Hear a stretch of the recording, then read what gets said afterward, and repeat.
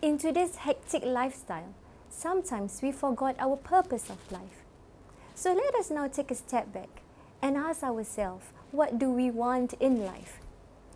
As we are writing the list that we want in life, women, Muslim women, want love. And some of us want happiness, or rather, success.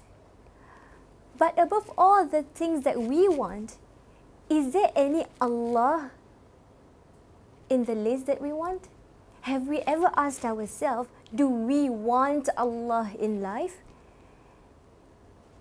You know, the only thing that we can make us to want Allah in life, is to know who we are, who we really are.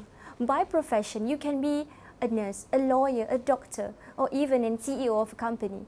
But above all of us in Allah's eye are only a slave. And do you know what a slave must want? So get the answer and catch me and the rest of beautiful speakers on Hijab Hijrah. So what now? On 28th September. See you there, inshallah.